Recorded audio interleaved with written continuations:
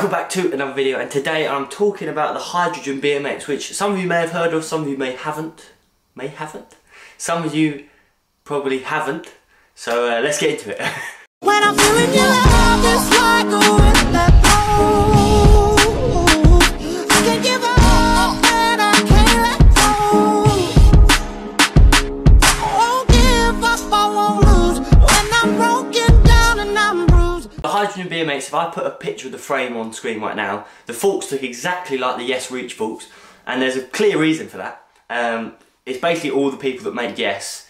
When Yes shut down, they've all now work at hydrogen, weirdly. So that's why they look very similar, and you see the hydrogen, we're going to point out some similarities now, because it's very similar to the Yes frame that I've got, the Yes World Cup Elite frame, I can't remember what it's called.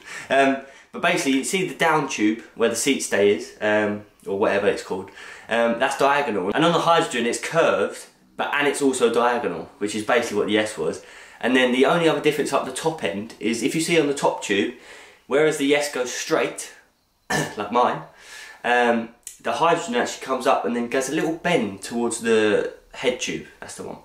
It gets a little bend towards the head tube, which definitely looks worse than the Yes, but it's clearly the people that are making Yes and the people that design Yes, because I've seen a lot of things that relate to that. I was actually going to buy one before they had some sort of pre-sale pricing, which is cheaper. I was actually interested in buying one because it's 3 years old now. It's getting to the end of its life, my bike down here. And yeah, I was just going to think about getting the hydrogen, but it then went up in price. So obviously, because it's a brand new company and brand new brand, that's basically more expensive. The more it gets mass produced, which I don't know if it will do, because there's a limited number of frames and forks available for this sale anyway, so I'm not sure if it'll actually get mass produced. But if it does, then it'll get slowly cheaper and cheaper and get more towards a normal price of a frame. Because at the moment, if you look on this picture I put here, it's currently at $1,150, so $1,150, which roughly is about 950 quid. And then it's $150 postage, which is ridiculous, especially when it's not even carbon. Like, I don't want a carbon frame, but carbon frames are that price. They're like 1,500, 1,600, that's the price they're at. But that's not even carbon, that's just aluminium. I didn't end up buying one because it went up in price, but I am looking out for a new frame. But yeah, the hydrogen, it's got a mixed opinion from what I've gathered my research. Some people like it, some people don't like it. I don't mind it. I definitely think it doesn't look as bad. I definitely think it looks worse than the normal Yes, but clearly that's owned by Yes, and then the people that work there or owned it now can't use that or something. I think something weird's happening, that Yes has shut down and now they've brought out a new frame when they could have just made another Yes and kept Yes open. But basically, they obviously clearly couldn't use the Yes design. They could loosely use it because they're the ones that made it. So yeah, I think it looks okay, but I don't know.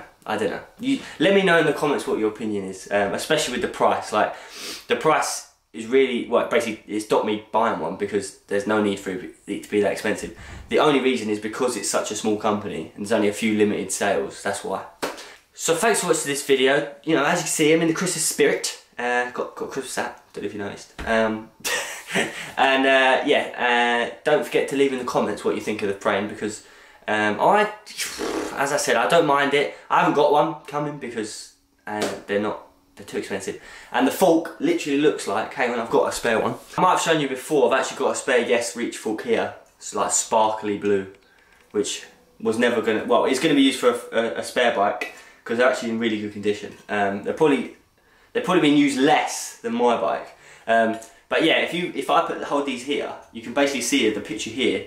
The hydrogen literally looks the same. The only thing is, I think they've got 20mm dropouts, and obviously then you need bolt-through ones instead, which is hard. You know, it's longer to get the front wheel off, which I've never agreed with. I've never had a fork fall off, wheel fall off. So why do you need to have the bolt-through thing? But maybe because if it's 20mm, it can't hold it as much. But yeah, they look very similar to these, which they still look good, but they're $300.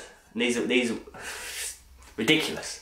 Thanks for watching this video. Don't forget to comment down below what you think of the frame, because yeah, that'd be cool to see your opinion. And I will see you in the next one. Bye. I could be your alpha, I could be your Romeo. Tell them boys back up, I ain't going nowhere. I'ma for that back up, put it on your story so all your friends see it, everyone can see it. Yeah, and we're going and going and going.